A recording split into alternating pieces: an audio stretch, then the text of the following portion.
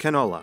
Each year the canola industry is threatened by the blackleg fungus. It's a windborne pathogen that causes significant yield loss to not just Australian canola crops, but those crops worldwide as well. So what is blackleg disease? Blackleg, well, it's a disease caused by a fungus that enters the plant and rots the stem, reducing water uptake in the plant.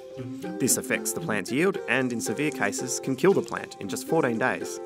So can this be eradicated? No, because it's a population of fungus, it recombines and is able to select for genes that allow the fungus to infect the canola very rapidly. To reduce the impact of blackleg disease, we are studying the genetics of the fungus, and we're using a monitoring and management program that we refer to as a genome-to-paddock approach.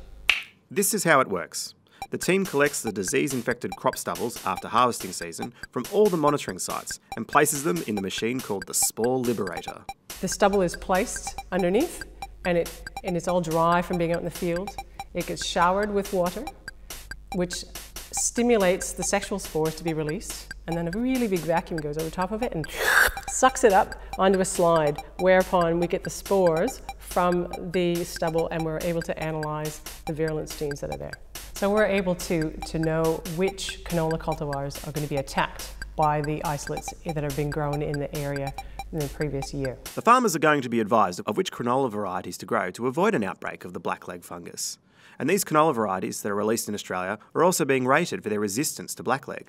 So we have this set of isolates that are very characterized, and we take all these canola varieties and infect them with all these isolates and then rate them, and you can say this one is more resistant than that one. So they have a whole spectrum.